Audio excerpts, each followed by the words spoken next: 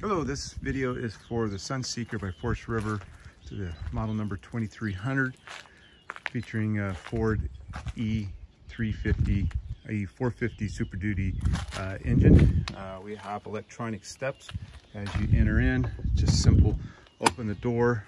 There is two different locks here. One's for a deadbolt, one's for the latch stuff here. As you enter in here, very first things that we have here is our main power. So this shuts all the 12 volt to the motorhome itself, including the refrigerator, lights, everything. It does not shut off anything for the engine. So you can still start the engine. Long periods of time, you turn it off. We turn that on. We've got a couple lights here. One is for our light up overhead, and the other one is for an under step light there. And this here is for our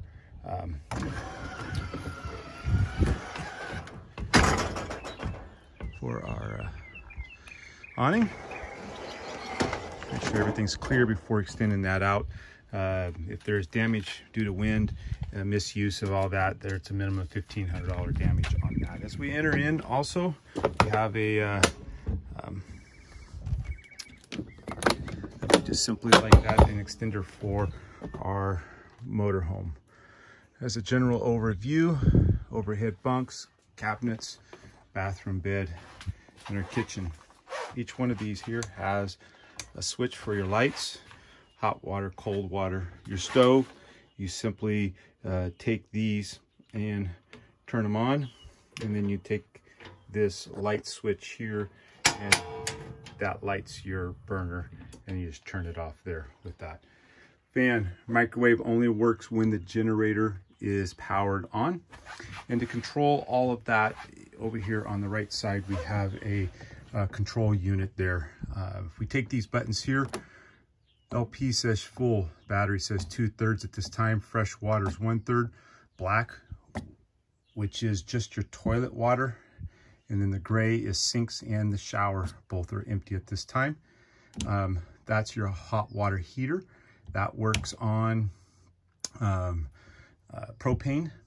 Your water needs to be on so that your faucet, shower, faucet, and toilet works, which will pump out of the holding tank in there. These are two overhead lights switches. And then on our generator is to simply press that until it starts up, and away we go. Currently there's 98.7 hours on this generator. Generator just typically powers the microwave. The refrigerator does switch over from propane to 110 when the generator is running, and it also powers any outlet things and charges the batteries. The generator does not need to be on when you use all the lights and stuff. Light usage needs to be conserved due to you'll run down their battery. Also, the generator runs the air conditioner, and then you've got your air conditioner vents that's overhead on each one of these here. The unit also has a heater if you're in cold climates, and the thermostat for that and the air conditioner is just right there. Simple operation there with it. Your back beds, you've got cupboards all the way around, lights, emergency exit. With the blinds, please try to use two hands on those at all times. We got a sink here. We keep toilet paper, and there typically is stuff for the toilet that's in there, as well as a cupboard with some other things in there. Toilet operation and those things. There's our septic. If you drain the septic, that needs to be put back in. There's a lever down here. You just simply push it down to open up the valve.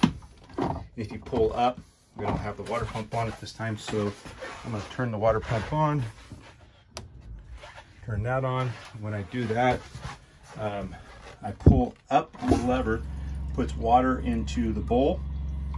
Do your business, and when you're done, you flush it. Toilet paper, scrubber, simple shower operation. Your hot water needs to be turned on a minimum of 15 to 20 minutes before you use the hot water. It takes that long to heat the water up. Once you're done with the tank, turn it off, conserve electricity or your propane on that one. Shower door needs to be traveled in the closed position with a simple Velcro on that, as well as when you take a shower to close that also. Best to travel with the door latch, otherwise it'll bang all around and cause damage and stuff. Simple coat closet in here. Bed operation, it's just very simple. These come up, this lever latch here comes down, and the bed comes down. You have it going the wrong direction. And then the cushions, sorry about that, I flipped it all the way around. The cushions here, actually I've got it all the way around again. Sorry about that. Cushions here come up, and then that goes down. Up here, we ask anytime you enter and exit the top bunk that you use the ladder. Don't step here, it damages this for future times and it just causes a lot of problems. This goes and stores when you're driving up here. And then you can also flip this up.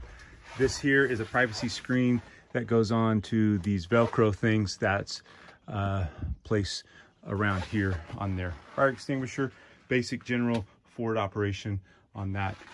You have a DVD player, 12 volt, you can watch that. It's a privacy curtain on that. As we go outside and look at the things, you got propane here. It needs to be filled back up after your usage. Return full. Outdoor plugs only works when you are generator on or shore power plugged in. This is where you fill your water into the tanks. This is what you would pump out for your shower, sinks, toilets, all that. So you just put a hose inside there, fill it till the water comes out, and you're done there with that. So it's just very simple, filling the water. You have a storage compartment here, quite large, goes from all the way across with another door there. Water hoses are here, leveling blocks, some filters there, some more leveling blocks, and a doormat there. It's very important to keep all your doors closed and travel or will tear them up. In this compartment here is going to be your sewer hose, and I'll show you more on the other side. Please don't let anybody go onto the roof. More storage there, spare tire there, no towing on that. Your storage hose for your sewer goes in there, and put that back on. Like to lose there. Your electrical cord is here. This is for your 110. It could be a 30 amp type of plug. If they don't have this type of plug where you're plugging in, then you use this adapter to plug it in there. About a 30-foot cord there. Plug it in. You can use then everything 110, and you will not need to use the generator. This compartment here is where you dump your sewer water and your shower sink. So the big pipe here is called the black water, and this one here, a small pipe, is called gray. Toilet, shower, and sinks. You'll take that hose that's in the back, you'll connect it to there. Underneath this thing here, open up your black, wait for it to you audibly stop draining, and then you'll pull this valve. Don't want to do it now because there may be stuff in there. And then you pull this valve, let it all flush out, push both of them back in, take your hose off. Generally when you're dumping is going to be a hose to where you drain your hose and clean it, dump it back in the sewer. Please don't dump it on the roads or anywhere else like that. And then you'll put the hose back in the compartment there. Make sure that's on. Here's where you put the gas in. It is on the driver's side. Unleaded tires. This is a battery compartment. No need to access that for anything. This one here is going to be generator. No need to access that for anything else along the road there with it. Simple mirrors. Your overall height is 11 feet. Be careful on turns. People damage this sides of the motorhomes very easy, as well as the tails of it. In gas stations, parking lots, those things. Look out for basketball hoops, trees, branches from damaging the sight or the front on all of that. You will be responsible for any damage that's put upon those things with it. The way it goes out, we would like to see it come back that way. and hope you enjoy and have a nice time in the Sunseeker by Forest River